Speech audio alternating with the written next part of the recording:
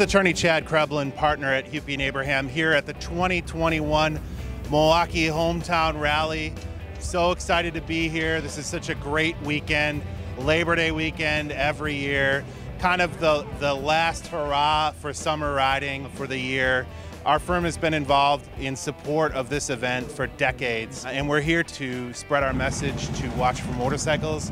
Busy weekend out on the road, a lot of motorcycles riding, and we just want to remind people we all have to share the road and that motorcycles are out there, and to keep your eyes open for us when we're riding out there on the road. It's really great to see all the riders out here, get to see all the cool bikes and exchange stories about great rides that we've had. We're actually at 3 dealerships in the Milwaukee area this weekend. We're at Wisconsin Harley, which is where I'm at right now, in Oconomowoc.